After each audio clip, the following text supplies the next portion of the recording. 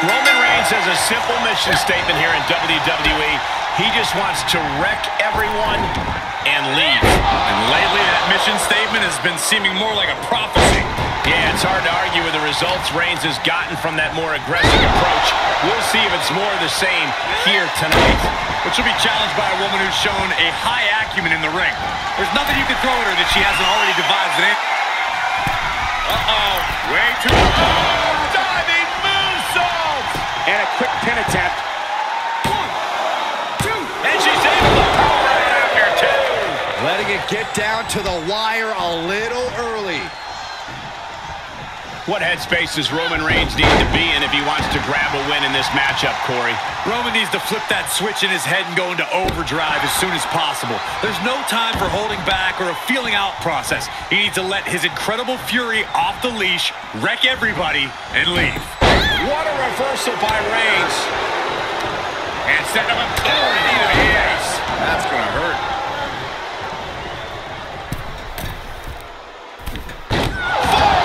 For the second rope. Driving down.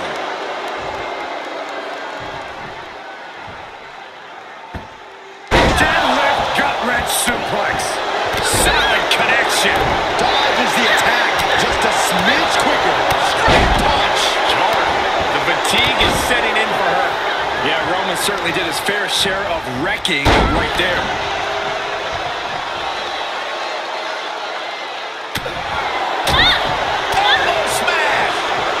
Jarring headbutt and side suplex. Nice. The big dog is unleashed. Roman letting his fury run wild right now, and it's a thing of beauty. Really fulfilling the wreck everyone and leave mantra so far.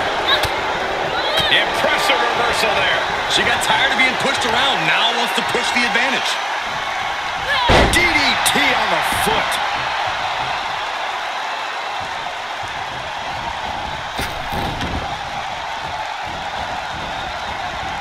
Nicely done with the head scissors. Ridiculous standing shooting star. She covers for the pin. 1, 2, digging deep for a kick out. I didn't think we'd see a kick out there. Headed to the top rope. From the heavens, a splash from the top. Uh-oh.